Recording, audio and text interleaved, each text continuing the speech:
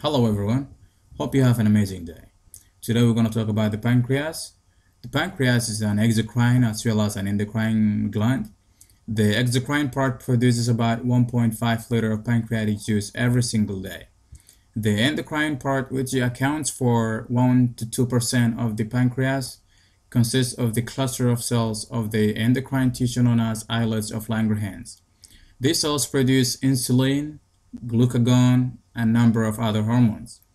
The pancreas is covered by a thin capsule of connective tissue that sends septa into it, dividing the pancreas into lobules.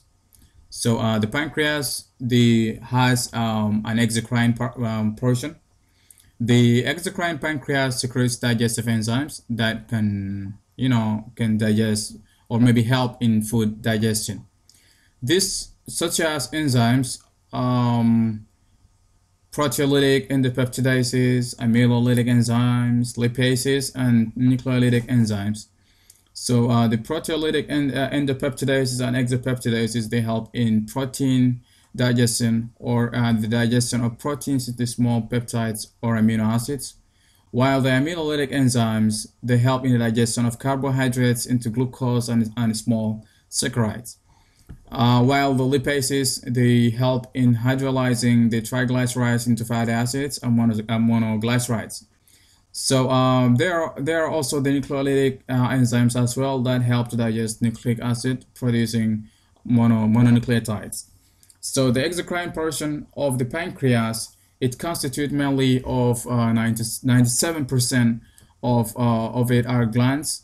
It is it's compound serous tubular cinar gland, which consists of secretory portion. It's called also as acini and a duct system.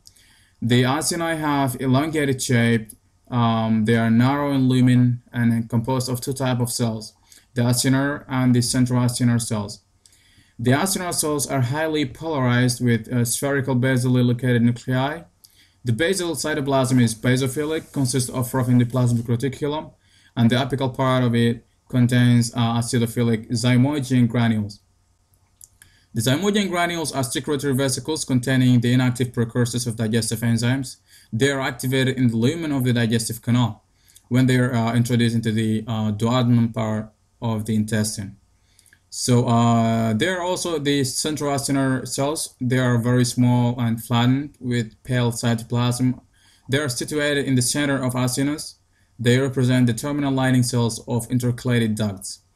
And there are also the duct system. The duct system consists of intercalated duct, the intralobular duct, the interlobule ducts, and the main pancreatic duct.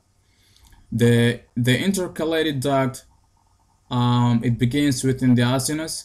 This kind of ducts, they are lined by a simple squamous epithelium. These cells secrete fluid and bicarbonate ions of the pancreatic juice. The intercalated duct also short and drain into intralobular ducts. The intralobular duct is lined by simple cuboidal epithelium. The intralobular duct drains into a large intralobular ducts. The interlobular duct are in the septa of the gland and lined by simple columnar epithelium. The interlobular duct drains directly into main pancreatic duct. The main pancreatic duct of the gland is lined by a very tall columnar epithelium. And the main pancreatic duct opens into this summit of the major duodenal papilla, usually in common with the bile duct, a duct draining the lower part of the head of the pancreas. The accessory pancreatic duct of Santorini is very variable. If present, it may open into the minor duodenal papilla, which is 2 centimeters above the major papilla in the duodenum. So I hope that you guys like this video, and don't forget to go and watch the endocrine pancreas. It's gonna be separately in a different video. So don't let me waste your time, and please don't forget to like and subscribe and share all the videos, and don't forget to tell your friends. And see you in the next video.